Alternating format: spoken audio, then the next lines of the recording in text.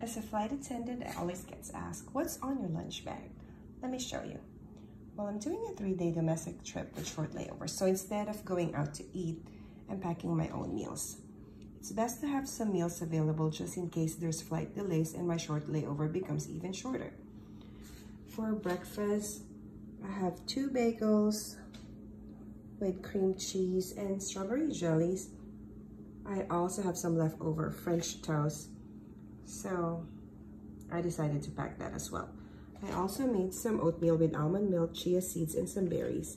I'm gonna eat that during my commute to my base. I'm based in a different city and live somewhere else, so I fly as a passenger before and after my trip. I made a big batch of kimchi fried rice. Super easy to make. It's best to use day-old rice, garlic, kimchi, a little butter, salt and pepper, and scrambled eggs. This yields about 4 portions, so I guess I'm good. I added some Chinese sausage right there and use half portion for my snack. I tossed cucumber slices, Chinese sausage, and olive oil, sesame oil, and lemon juice. Super delicious. Salad in a mason jar.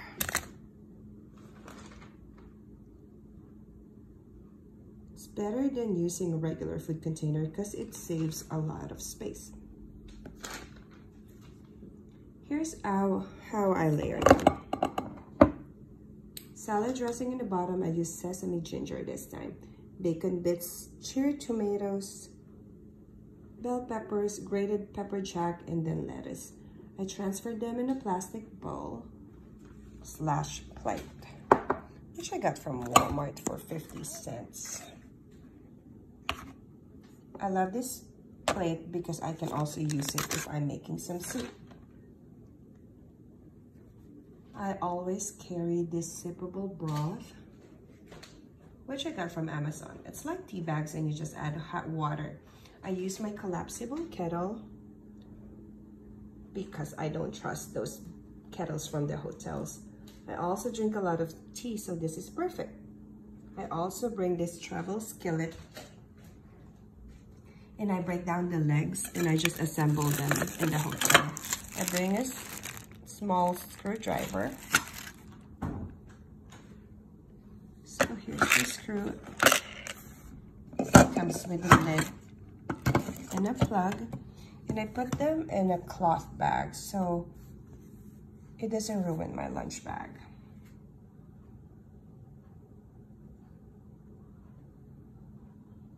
There you go. I use ice packs to keep my food cold while traveling, and ask the hotel if I can use their freezer to refreeze them. I always write a small note to remind myself to pick it up when I check out. This old school ice bag is amazing. I fill it up with ice and put it on top of my food. Then just refill them with more ice when I fly and when they start to melt. There you go, and thanks for watching. Don't forget to hit the subscribe button to get more tips. Bye.